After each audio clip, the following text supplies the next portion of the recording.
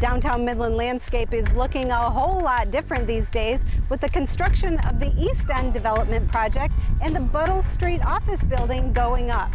Once a building comes down on Main Street, that landscape will really change. By November, the landscape around the Midland County Courthouse will look a lot different as demolition of the 1958 jail and sheriff's office space is demolished. Midland County Facilities Manager Kevin Beeson is overseeing the project.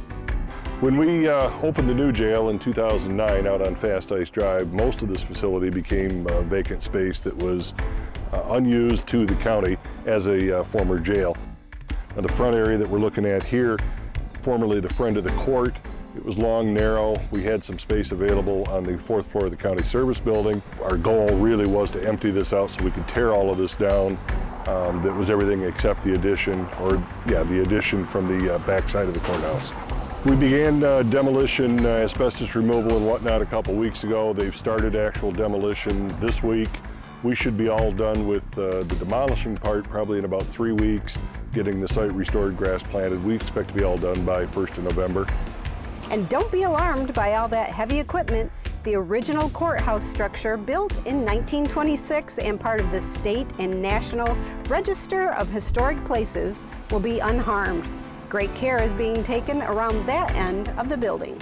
Yeah, what we did when we wrote the specs and ended up with Beer Line Companies as our demolition contractor, we asked them to perform a slicing operation that they've done here in the roof of the structure and all the way down through both layers below.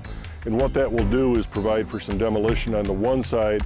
On the other side, we'll do a complete deconstruction where they send manpower in piece by piece, pull it apart, being very gentle and cautious with the historic courthouse that clearly is remaining.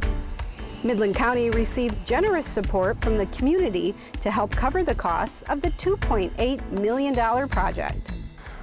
Again, the reason that we were able to do this now was through the generous support of 3 of the local foundations. We received $700,000 each from the Herbert H. and Grace A. Dow Foundation, the Roland Gerstacker Foundation, and also the Dow Chemical Company Foundation. Those 3 contributions were mixed with an additional $700,000 from the county's general fund to make it a $2.8 million project. And while one building is coming down, the new Veterans Memorial is being constructed in virtually the same location.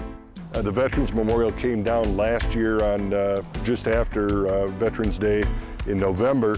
It was our intent to have this decommissioned long before they got around to it. As things go and time takes, it took a little longer than we'd hoped.